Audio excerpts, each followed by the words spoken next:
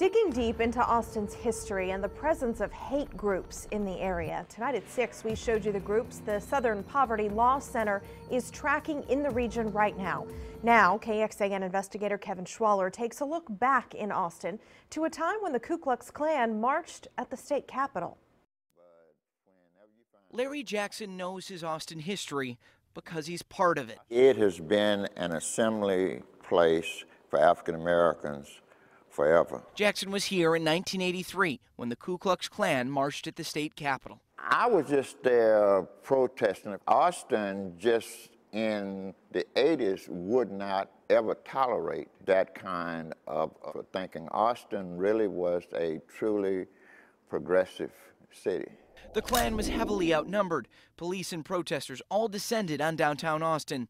National media reports at the time said members of the anti-Klan crowd shouted and threw rocks. 12 people were injured here, and officers arrested several people. But in 1983 in Austin, Travis County, the Klan was and still is a joke. I mean, a serious joke, because it is a racist organization, but no one could openly profess to actually be a Klansman around here and hope to survive economically or socially. Jackson spoke with us briefly about modern hate groups.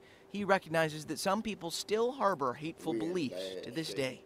It shows that these ideas still exist in our communities. Yes.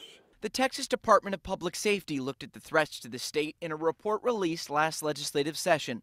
The report says anti-government or racial extremist groups have had significant footholds in Texas. It says groups like the KKK usually don't openly support crime, and they have not been specifically linked with any recent attacks. However, it points to several recent incidents when it says someone acts on radical anti-government ideas.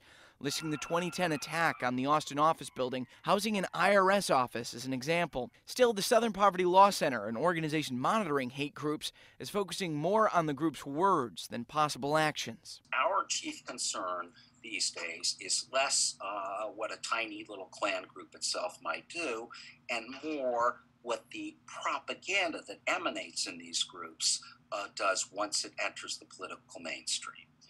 Jackson has a similar view. These days, he concerns himself with how local policies are now affecting Austin communities, rather than focusing on hate groups that may be quietly operating in Central Texas.